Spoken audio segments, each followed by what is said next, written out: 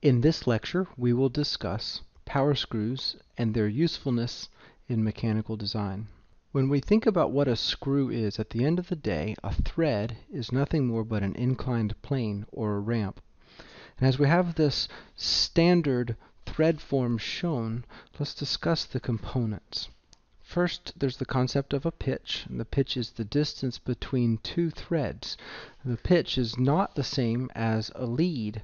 The lead is the amount of rise that would occur for an object resting on one of the inclined planes as it turned 360 degrees.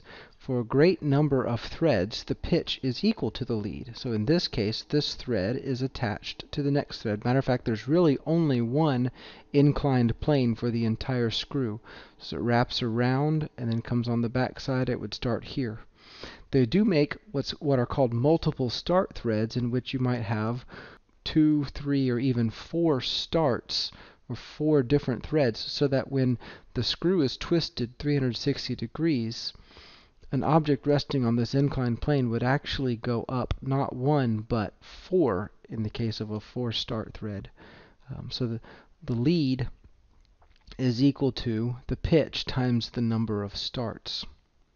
Also on this slide we can see that the pitch diameter, is a theoretical value that's somewhere between the major diameter, which is the outside, and the minor diameter, which is at the root of the thread. Notice the minor diameter is distinguished as d sub r, standing for the root of the thread.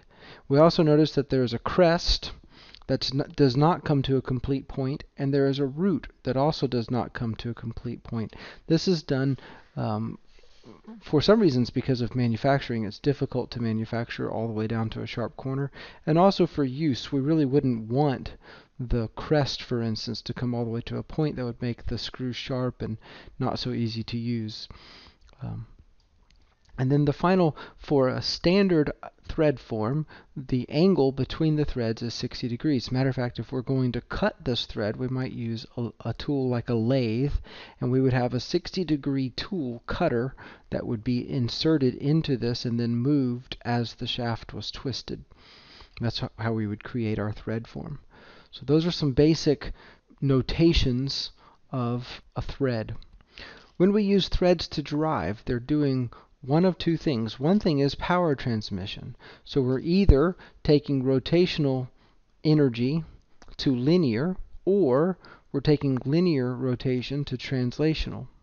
So for instance, a car jack, I'll show a picture of one in just a minute, but as you twist the handle, you're applying a torque, so you're applying rotational work, and what you want it to do is you want it to achieve linear work. You want to raise the car off of the ground.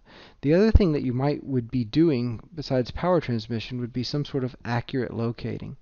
This is very often done with servo motors. So you have some sort of actuator that moves linearly as a motor is twisted. So almost all, if not all, CNC machines use these sort of power threads as their working mechanisms under the scenes for causing accurate location. We also use it a lot with robotics and in a great deal of the manufacturing equipment. So it turns out if we're going to use an inclined plane to transmit power, the 60-degree cutout is inefficient. We'll take a look at some of the math later, but the one that is the most efficient is a square thread. It has a great deal of efficiency. It's also extremely strong. The problem is creating tools to make this shape is difficult. So a square thread is the most efficient but the hardest to manufacture. Early on, it was discovered a good compromise. This is an Acme thread. An Acme thread is much easier to manufacture than a square thread, and it's defined as having 14.5 degrees angle. That compares, the last screen we saw that the standard thread form is 60 degrees. The Acme thread form is 29 degrees. One of the advantages of the Acme thread is as the nut wears out, the nut would sit in this gap right here, and as it begins to wear out and get thinner, you can actually tighten it up and it would continue to hold, and so that can be used as an item that wears while your Acme thread does not. It makes change out and replacement easier. There are also several different flavors of Acme thread. So for instance, you can have a stub Acme in which the top of the thread is kind of cut off to make it shorter, more fat. You can have left and right-handed threads. And you can again have multiple starts, 1, 2, 3, or even 4 start Acme threads. The other type of power screw that I'll mention briefly is a buttress thread. If you notice, a buttress thread is somewhat taking the advantage of both the Acme and the square thread. On one direction, it's nearly square, and so it can handle a great deal of load when, we'll call that raising the load, going against the load. So it's useful for unidirectional loads, but it is very inefficient for lowering the load. So it's really only good for moving in one direction. So the picture on the right shows an example of a power screw. This is an Acme thread power jack. The way this is going to operate is you're going to grab hold of the handle and you're going to apply a torque on this nut. And as you twist the nut around, it's going to force the screw to rise against the load. That's what we're going to call up. And then if we go the other direction, it'll lower the screw, or going the same direction as the load. That's what we're going to call down. Notice, although in this case we would be thinking about it as maybe lifting a car or a house, and so we would recognize that gravity is this downward direction. The definition of up and down has to do with whether the load is the vector of the load is in the direction that we're going. If it is, that's considered down. And if the vector of the load is reversed to the direction that the screw is moving, we'll consider that up, or raising the load. Also notice that there's sliding happening in 2 different locations. One of the locations is actually in the threads. So there's sliding going on between the thread of the nut and the thread of the screw. The other place that there's friction happening is between the collar, or the nut, and the housing. And so in this particular case, a ball bearing thrust bearing has been applied to this scenario to allow the nut to slide freely as it translates rotationally with the torque. We'll discuss the effect of the friction of the collar on the housing, as well as the friction of the thread in the nut. So let's take a look at the analysis of the force.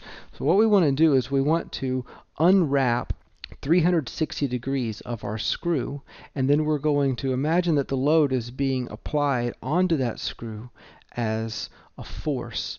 And so this picture shows the screw being unwrapped. As a matter of, you can see that the distance that we've gone straight here is the circumference of the pitch diameter, so pi times the pitch diameter.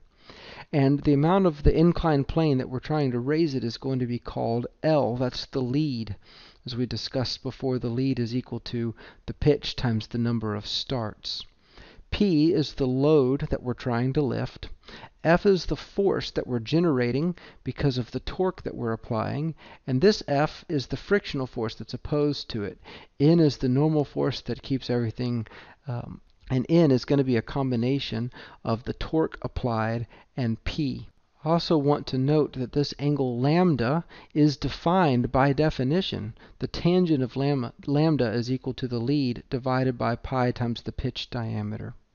And so we can express the force as being equal to the normal force times a coefficient of friction and cosine of alpha plus the sine of alpha. The normal force can be defined as a function of the P of the force being applied. And combining those two together, you get the force that's being applied to that block, the pink block being shown on the screw. If we want to calculate the torque, what we're going to do is take that force and multiply it by the radius, which is the pitch diameter divided by 2. The torque in the screw as you move the screw up is equal to the load you're lifting times the pitch diameter divided by 2, multiplied by a coefficient of friction times pi times the pitch diameter plus the lead, divided by pi times the pitch diameter minus a coefficient of friction times the lead. There is a torque that's occurring at the thrust collar because of friction. It's going to be equal to the coefficient of friction between the collar and the housing times the load that's resting on it times the average radius, which we'll call the diameter of the collar over 2. So the total force needed to lift the load is equal to the screw in the up direction plus so this is the torque caused by the screw in the up direction, and this is the torque caused by the collar. The two of them together combine the total amount of torque necessary to raise the load. To lower the load, what we're doing is we're switching the sign. There's a minus here and a plus instead of a plus and a minus, and this is because the force caused by the torque is now operating in a different direction to lower the load. Notice to lower the load, P is actually aiding the slide down, whereas to raise the load, P is opposing the slide down, it's opposing the torque that we're putting into it. For Acme threads, we're still going to have the same equation of torque on the collar, nothing changes, but if you notice there's now a new angle. Matter of fact, the equation I'm going to show is not just for Acme threads, but for any that are on an angle. And if you notice, that angle is this alpha. So we still have our lambda, which has to do with the lead, but now we also have the shape, whereas before it was square, now it's not square. So the new term for an Acme thread, alpha, is always equal to 14.5, but in general we'll keep alpha in the equation, and the torque up equation now looks like this. And notice you have a cosine of alpha. In the case of a square thread, alpha would be equal to 0. The cosine of 0 is equal to 1. And this equation actually decomposes back into the one that we just were solving. So this equation is accurate for any thread that has an angle of alpha. So torque up and also torque down works the same way. The next question is whether these terms can be negative. A lot of times when you think about what would be dangerous for a jack, for instance, is how much load can you put on the jack before how heavy would the car have to be for the jack to start down? And something to notice here is if this term is a positive number, notice you've got a friction term, this is the diameter of the thread, these are all geometry dimensions, none of this has anything to do with the load. If this term right here is a positive number, no matter how big P gets, it doesn't matter how heavy the load is, the torque will not allow this to descend. So it should make sense that you can't build a thread so that it automatically raises. If it is, then you're creating energy somehow, and that doesn't work. But for the torque going down, it's this term right here that's going to determine whether or not it's possible for the torque to be negative. If the torque is negative, that simply means that it's going to require torque to keep it from moving, as opposed to requiring torque to make it move. Both allowing it to move and making it stay still are both occasionally desired. So for instance, sometimes we want it to be self-locking. When I use a power screw to raise a car so that I can get underneath it and work on the car, I don't want to let go of it and have to be wondering whether or not the car is going to lower the jack. So in the case of a jack, we definitely desire self-locking. It is a great thing for that term to stay positive. That way I know it'll never come down. There are other times, so very often in feedback loops, we will grab hold of an end effector and move it around with a robotic arm. And what we're going to do is we're going to see how much the motor turned, and that'll tell us what type of input we want to do. So in robotics, we have examples where we want to be able to make a linear motion and translate it back into rotational, and that's what we call back-drivable. So back-drivable and self-locking are mutually exclusive concepts. So how do we decide if something is self-locking? Let's take a look at this equation again. Again, the terms in bold are what determine whether it's self-locking. And so we're going to make a criteria. We're going to say that our power screw is self-locking if the coefficient of friction is greater than the lead over pi times the pitch diameter times the cosine of alpha, which is also equal to tangent of lambda times cosine of alpha. So notice what we have here. We have a coefficient of friction term, and all of this is geometry. So what are the types of friction values that we typically see? For oil lubricated thread and nut combinations, so metal on metal grinding but oil present, we typically see a coefficient of friction somewhere around 0.15, anywhere from 0.1 to 0.2. And in general, again, if you have oil lubricated nuts on some sort of housing, the collar friction will be roughly equivalent to the friction in the thread. Often we're going to want to put roller element thrust bearings as the picture showed earlier in the slides. And when we do that, or we decrease the amount of friction by an order of magnitude. So going from 0.1 to 0.2, now we're going to 0.01 to 0.02. We can also use roller element bearings in the threads themselves. So this is called a ball screw, and if you notice the shape of the screw, it's designed to hold ball bearings. And as the nut is turned, the balls move down to the end of the line, and then they come back through a return tube and are recycled. It's a clever way to allow us to have a roller element power screw. So what does efficiency look like? When we talk about efficiency, the general equation is work out divided by work in. If the work out is equal to the work in, we have 100% efficiency.